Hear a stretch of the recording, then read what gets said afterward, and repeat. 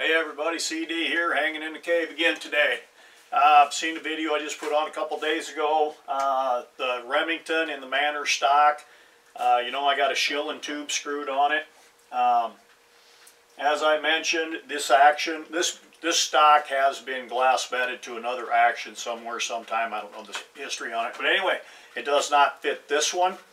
Evidently the barrel on the previous was larger diameter. I got contact on the barrel, I got no contact on the back behind the recoil lug. So we're just going to take out all of the old bedding material, redo it, and it's going to fit this one.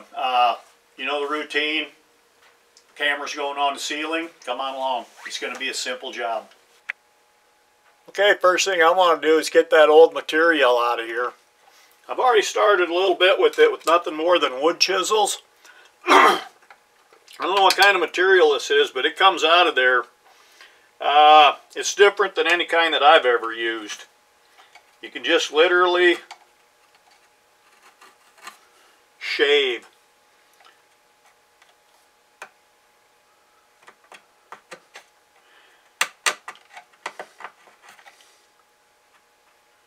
And it's not like you're going to have to move 1/8 of an inch all the way across. If you move like a 32nd of an inch, that's going to be plenty. That's going to give clearance all the way around again where clearance is needed. And then just fill it back in with your new material of choice.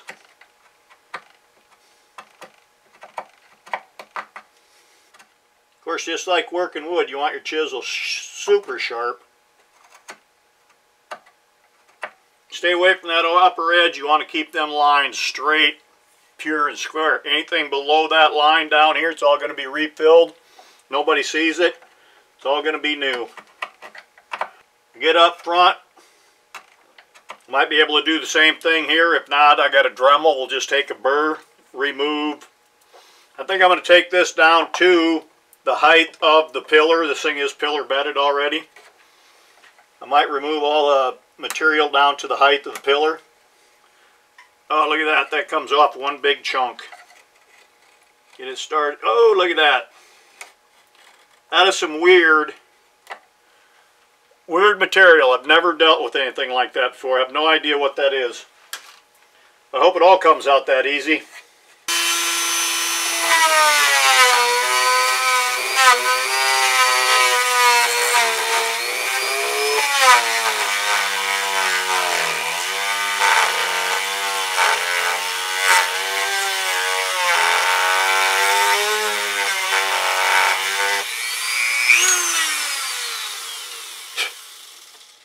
Now you're doing this kind of stuff, you absolutely have to have some kind of a rotary tool. This is just a Dremel. I tell you what, this is one of the first things I bought when we bought this house, and I've been here for over 25 years. Thing's got a pretty good shelf life, and it's done a lot of use for me. I'm going to get out a vacuum cleaner and try to keep this about half clean as I go.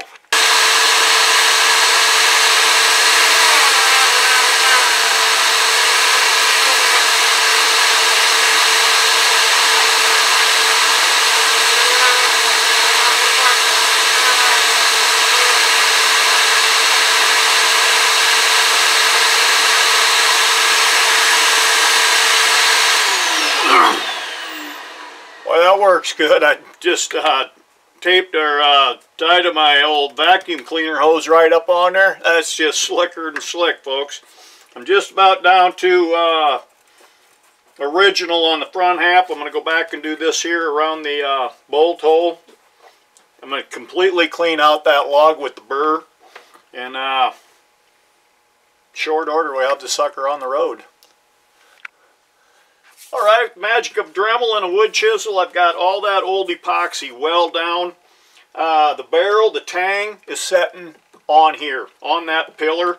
I don't think I'm going to be sitting on that pillar unless I take a hell of a lot out of here. So, we're going to fit that barrel into here. I want to show you what I'm doing right now. Due to the diameter of this barrel, the size of the cutout, the rigidness of the barrel, the rigidness of the stock, I'm not gonna, if I got a dollar bill, you know, they will slip a dollar bill. I'm gonna use piece of paper, fold it over. 2 thicknesses of paper is all I'm gonna use when the time comes to bed it. Do I have clearance yet? We're gonna stick another piece of paper. I've got clearance. I've been sanding on this a little bit. Right here, it don't go through. This side, I'm good.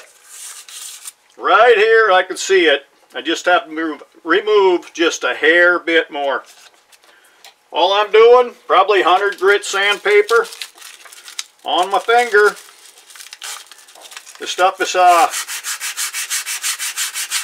it's synthetic stuff. It sands real fast, real easy. It's not difficult.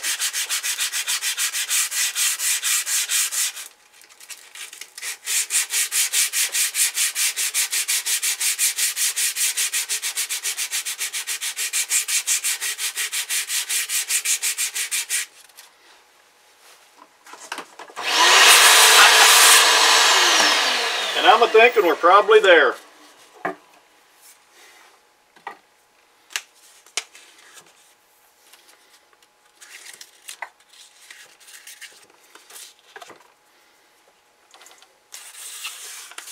There's my clearance. I got it all the way through. I am down to mixing up some epoxy, putting it all together, and letting it set overnight. I'm going to let it set 3-4 days before I shoot them usually. But it's time for me to get ready to go to work, so we'll continue this another day. Probably another 30-40 minutes is all I got into this entire project. Take care, folks. Alright, folks, this is what we're looking at right now. Got everything taped up. Everything we don't want glue on, you got to tape it up, or the stuff is rather uncomfortable to clean up. Tape it up, you're good. With recap, we got everything ground out here, everything removed around here. We had about 1 inch in front of the recoil lug, about 1st inch of the barrel. I'm going to take it out to this part that's routed out here, about 1.5 inches. Number 8 contour barrel. This thing weighs a ton. The importance of supporting that 1st inch of barrel. You got this thing, it probably weighs 6 pounds, just the barrel. It's unbelievable. You got that much torque pulling on that right there in the front of this action. What kind of stress is on that barrel, or on that action right there?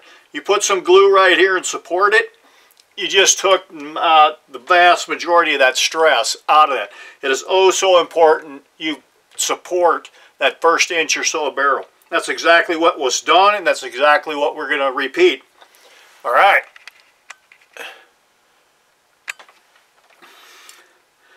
Taking nothing more than regular modeling clay. Holes that you don't want the epoxy getting into is just the action screws. I was going to take the trigger out, but I don't think I'm going to have that much back here. I don't think it's going to be an issue. I think we'll get by. I'm going to coat the heck out of it with Hornady One Shot. You know that, you've heard that, you've seen that. This stuff works really good.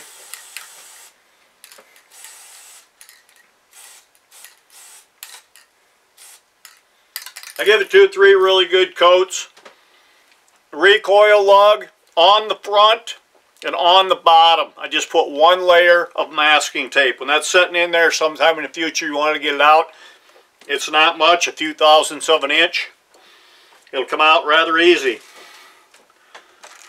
Alright, we are going to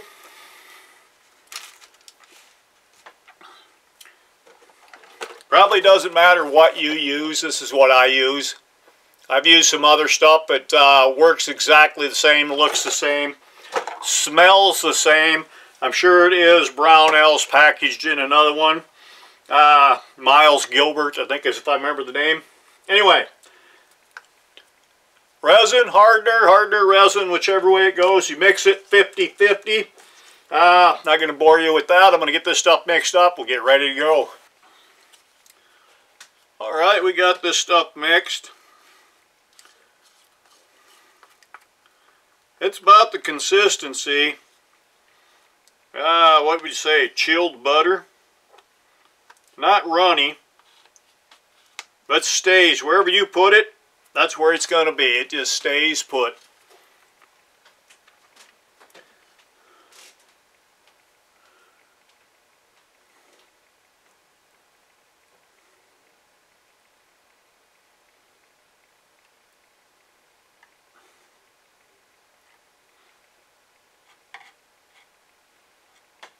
See the top of my head yet?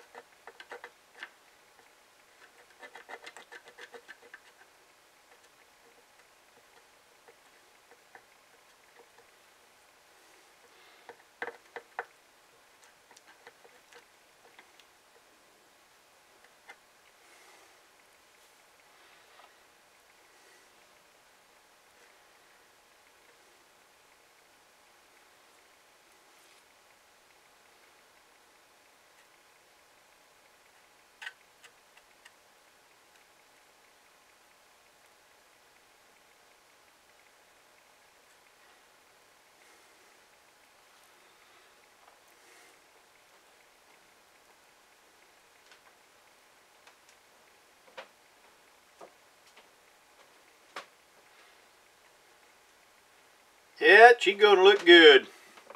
Gonna work good. Be rock solid.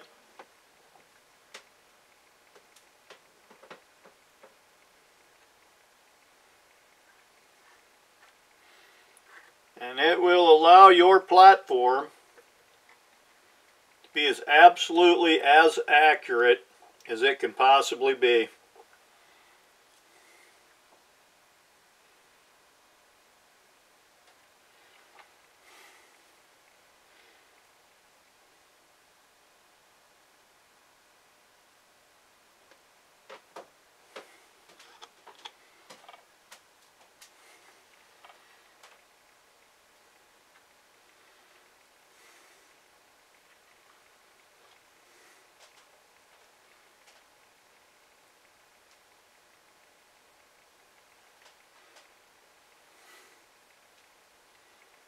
Yeah, we're good.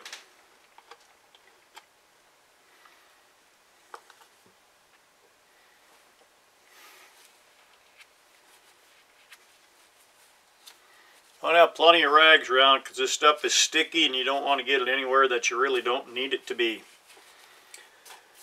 Okay, I got 2 coats on this thing. I'm going to give it a third. Let's back out. Well, let's back in. Maybe you get a better look at what this stuff actually looks like in there. Not really. Okay, let's back her out. I'm going to give it another coat of quantity one shot.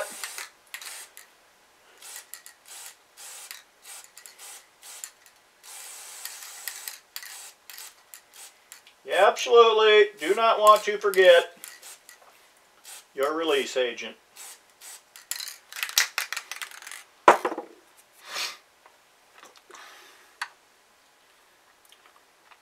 Let that dry for a second.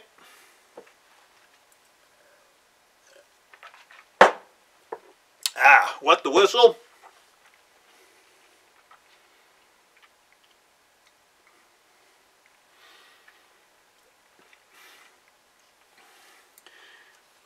You know, I took quite a bit.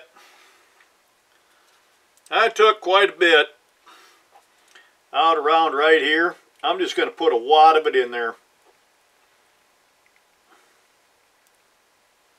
Let the overflow go where it may.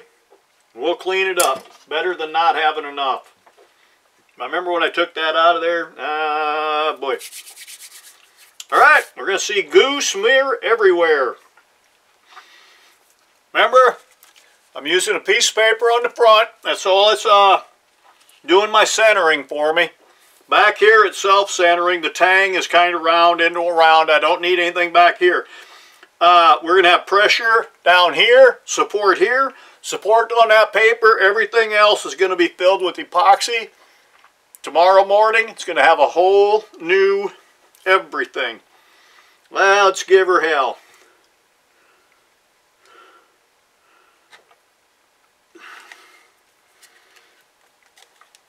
Oh, look at the stuff goo out of there. Yeah.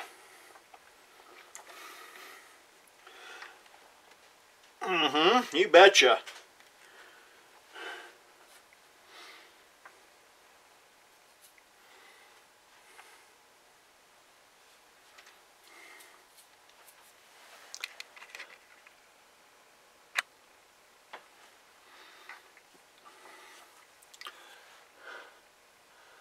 We got it coming out everywhere, and that's exactly what you want. We filled every void, every hole.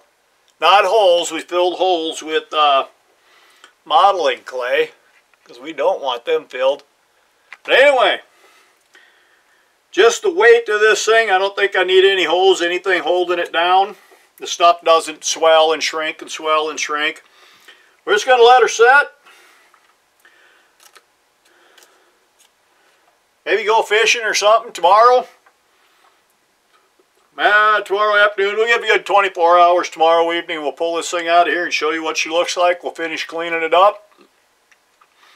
And another 24 hours after that, maybe we'll get out and do some shooting. I like to let it set at least 2 days before I shoot. But anyway, we're out of here. We'll be back.